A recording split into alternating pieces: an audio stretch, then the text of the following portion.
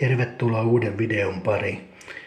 Nyt nämä chilin ja paprikan taimet on lähtenyt itämään. Siirretään ne tommosia vähän isompiin ruukkuihin multaan. Tässä vaiheessa mä siirrän nyt vielä kaikki nämä itäneet taimet omiin ruukkuihinsa. Ja sit kun seuraavan kerran vaihdetaan isompaan ruukkuun, niin sit mä valitsen sen jatkoon pääsevän taimen. Niin kuin näkyy, niin kaikista lajikkeista ei ole vielä lähtenyt itämään, varsinkin just tää mun suosikkini laji kristalli. Mä ajattelin, että mä laitan niihin uudet siemenet, jos vielä sais taimet sit tälle vuodelle.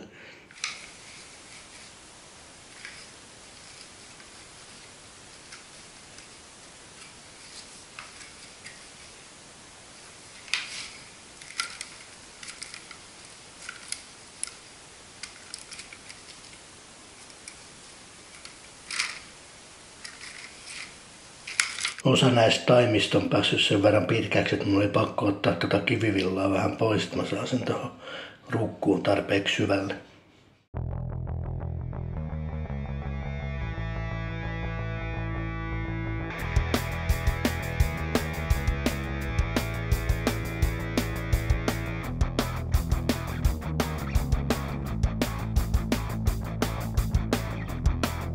No niin, nyt saatiin taimi tarpeeksi syvälle tonne multaan, niin siinä on hyvä jatkaa sit kasvua. Näiden pienien taimien kanssa saa olla kyllä tosi varovainen. Tästä just huomasin, että mulla tää kaijannen taimi, niin se on mennyt poikki tosta noiden lehtien alapuolelta. Tämmösiä aina välillä sattuu, niin tämän takia näitä siemeniä kannattaa laittaa usein pitämään. Tää on kaikista paras, että saa istutettua näin, että nuo sirkkalehdit jää ihan tuohon pintaan ja sitten tuohon astiaan pystyy vielä lisäämään multaa, kun se kasvaa. Tästä näkyy, niin paprikat on tehnyt jo jonkun verran juurta. Paljon paremmin kuin nuo chilit. Nyt on kaikki, mitkä on lähtenyt itämään, niin saatu tonne multaan ja käydään nyt lävitse vielä, mitä laikkeita mä sain. Elikkä sukarraskraipia oli 2. Ja sitten on tuo aitsito. Sitten oli jalapeeno vaitti.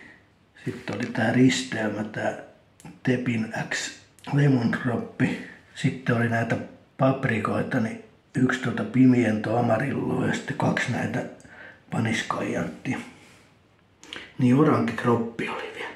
Niin kuin näkyy, niin aika monta on vielä itämättä. Mä nyt käyn vielä lävitse ja laitan uudet siemenet tonne semmosia, mitä laikkeet mulla ei yhtään ollut vielä itänyt.